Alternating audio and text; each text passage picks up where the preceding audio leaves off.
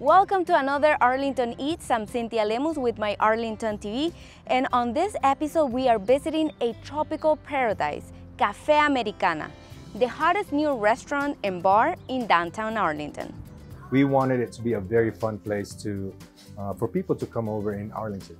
Café Americana is boasting international cuisine and original cocktails in downtown Arlington. So we created a cohesive food and bar menu that focuses on countries that were touched by Spain. It is the brainchild of a collective of friends who wanted to bring their love of food and beverage from around the world to the community. We all have different backgrounds and we all have different strengths and disciplines, and we all got together and created this whole thing. So my Chef de Cuisine is from the Dominican Republic. Greg, who is in charge of all the bar program, is from Jamaica. We have somebody from Barbados that helps us with this one. A lot of people from Venezuela. Café Americana has influences from countries around the world with Spanish traditions with a unique, exotic flair.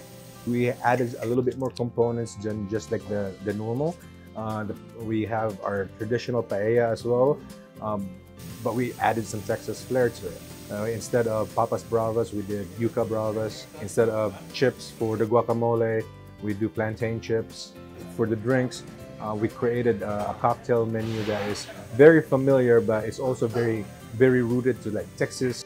We wanted to bring what Arlington might not have, so people in Arlington would feel that they are included. A lot of this is our give back to the community from what the United States has done for our lives.